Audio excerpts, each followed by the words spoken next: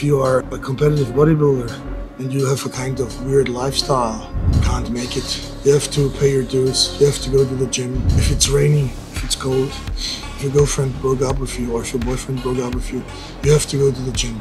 Otherwise, there are no results coming. Like any other else. For example, if you would be a police officer, you're not in the mood to go to your second shift, you have to go because you know it's your job. In my case, it's the same. The difference is, I like to be world class, and to be world class, you have to give something special.